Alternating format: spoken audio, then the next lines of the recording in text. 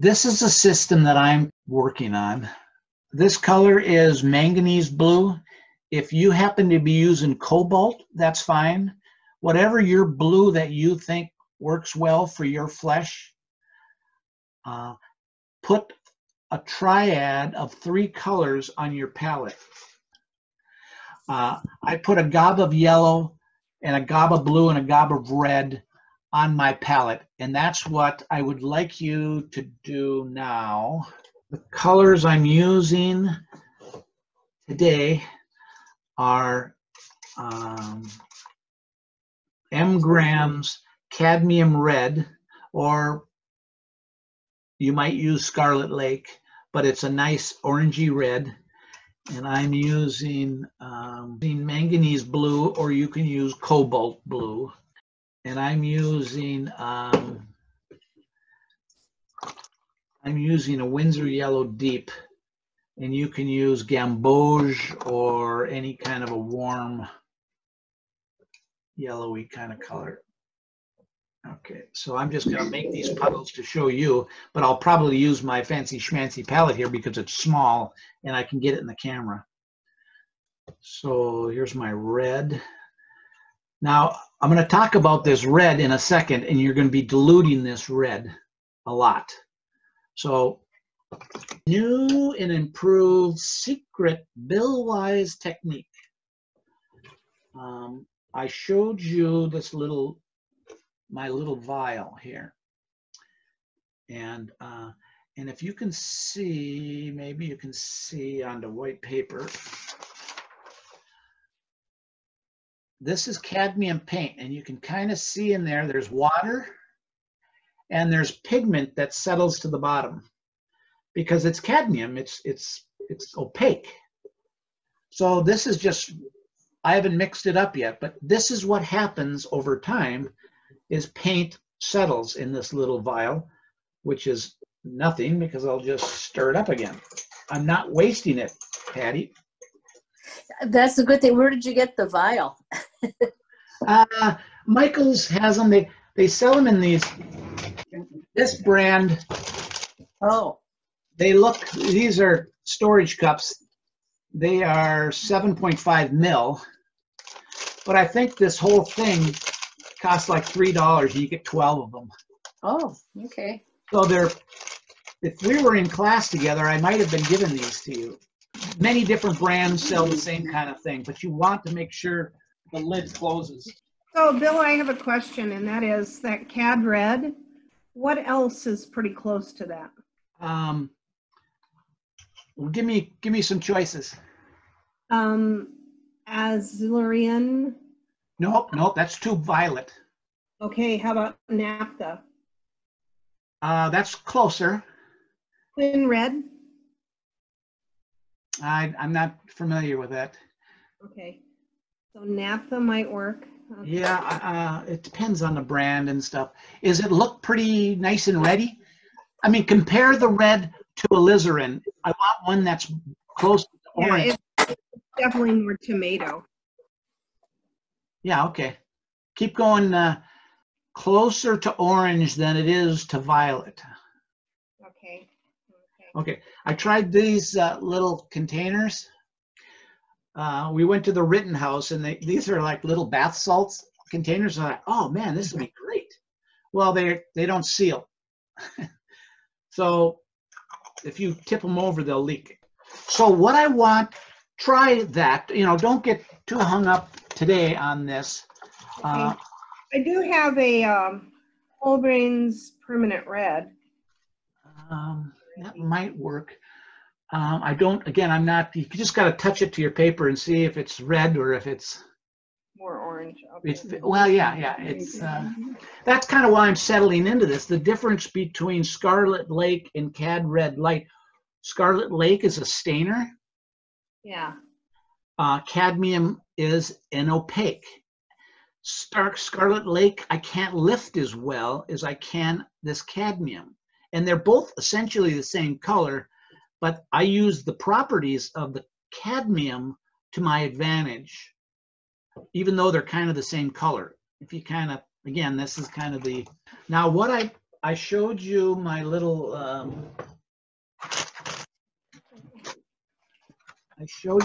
scale here, and again, if I was next to you, where's my little grayscale?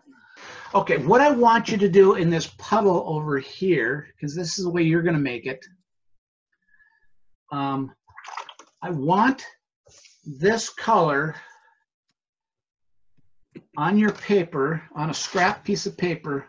This is what I showed you the other day. And this is this little swatch of paper I made.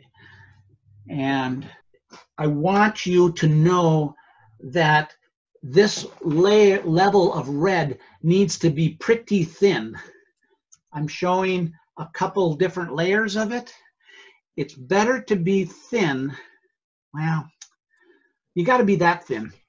Okay, so make this puddle of paint here. If you can see what I'm doing here, I'm going to mix this up, and I'm going to take a scrap of paper, just the corner of something here, and I'm going to put it on the piece of paper. And I can say, holy mackerel, that's way too dark, right? So now I want to start diluting this puddle, and I do it again. I want to take some of the water out of it. Okay. Okay, so now you can see this, way too dark. Oh, I'm going to add more water to my whole puddle here now. And I'm going to take a little bit of it out. So it's, okay, now I'm getting closer, but it's still too dark, if you can kind of see that. Okay, I'm going for this color here. And you need to add a little bit more water to it. Now I want this puddle to be fairly large, so keep adding. I want this to be a big puddle because you're going to use a lot of it. It's still too dark. See, I'm trying to go for this value. So I'm going to add more water to it. And so my brush is a 10. It's fully saturated with this coat of paint. And I want it to go lighter yet. Now I'm getting somewhere. Okay. I'm going to come over here. So now I've diluted it, and you can see it's just like, just pea water, you know, I mean, there's nothing here. You can see right through the palette, okay? That, I want you to make this level of red. And now I can't really look over your shoulder. What I'm finding with this little vial is I can mix a whole bunch of it at once. So again, once you figure this out, and once you have your little swatch that you have to make yourself rather than me handing it to you, once you figure this ratio out, after we do this first wash, you're going to say, oh, that got a little dark. Now you'll have a swatch to reference and say, next time when I do this wash, I'm going to make it lighter because that one got too dark. Okay, so I'm going to mix. I'm going to take my little vial here, and I'm going to get some paint in here that I kind of, and I'm going to get lazy, and I'm going to add water with just my spritzer. I'm going to dilute it this way. And I'm going to mix it up. And I can see it's going to be too dark. Yeah. Darker than, that's my target right here. So I'm going to just add more water to it. So now I got a lot in here now. Now I take some of it out because I got too much, because I can do that with this little thing. I'm going to go back in here. Still dark because you don't need much paint. Okay, I'll go up higher here. Yeah, that's more like it.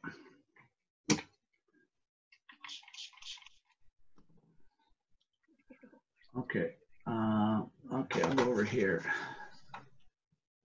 Yeah, there we go. See how they differ? That versus these. That's what I'm looking for. Okay? Now I've got this big, huge vial, and I put blue tack on the bottom so that I can take it on here and I can stick it. I'm pushing it down, and now it stays in place. I don't tip it over. See, it's kind of stays in place now. Okay? All right. Now we're ready. Trigvi face is this number 9 that we just mixed. Okay, then the next wash, this is called the first wash. This goes on everything that is the lightest. You're going to paint the light. So then the next layer, you can see that's number 8 here. Here was the 9 on his forehead. Here is another layer of 9. 9 plus 9 equals 8.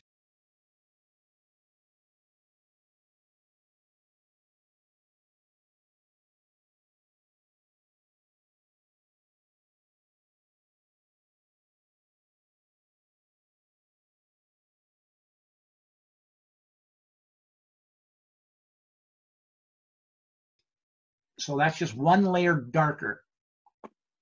So this is the shadows of his face. And that's about this dark. Can I ask a question? Yes. So before we start a portrait, should we go to the original picture and make this color swatch so that we know what we want to mix? Is that what you did then? This color swatch, make this now and have it with you forever. I'm using this same swatch just so I can get a reference when I mix this puddle of paint. I want to be able to test it because I know that this number 9 is what works best for me. Okay. And I can define it as a number 9 because I use a grayscale and I say, because then I can tell you it's a number 9, and you can mix up your paint so you get the same exact number 9 if you have a grayscale. So it's not this paint swatch is not for this portrait. This paint swatch is for every portrait I do. Okay. So where do we get a grayscale? Well, everywhere. Different companies sell them. This was a freebie. This happened to be, this was a freebie that Daniel Smith gave me. So here's the 9 that I've been talking about. And you can kind of see, and again, how to use this is if I look at this white against this, I say, oh, that's white is definitely lighter than that color. Okay. Mm-hmm. Well, if I go to 8, you can see this color against that color, and you can say, well, that's darker. Well, I mean, here's an obvious one. I mean, this is darker than that. If you look, you can say, this is darker than that. That's lighter than it. That's darker than it. This must be, because it's gray and red, but I can see that that is definitely darker. That is definitely lighter. So the one in the middle must be the right color. So that's kind of how you use these. This happens to be blue. I can see that, that's obviously lighter.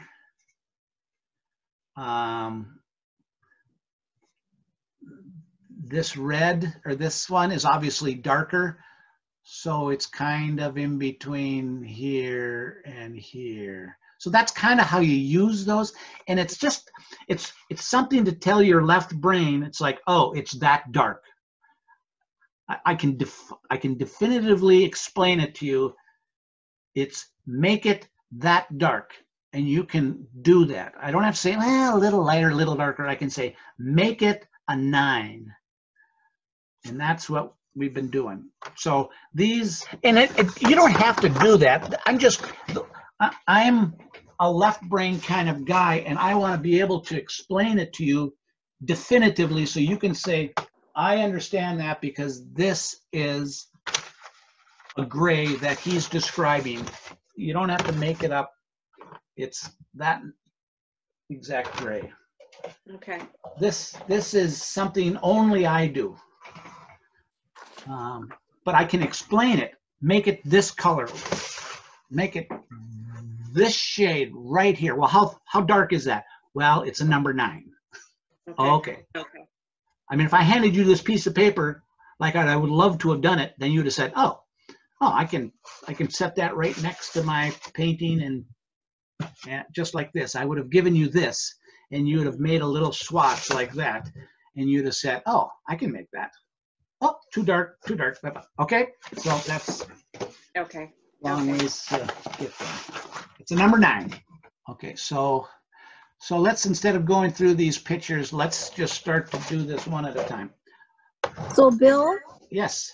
on this swath of colors that we would have then, we have the, what is it, 1 through 9? On the scale? Well, no, on that little, like the little piece Oh. of scrap of paper you said. Okay. Well, the crazy thing about the scale is 10 is white of the paper. Okay. So I wish it were the other way because it makes more sense in my head that 9 should really be a 1, but it isn't. Okay. 10 is white. 9 is just under white. Okay. All right. Okay. So sorry, but that's the way somebody started it.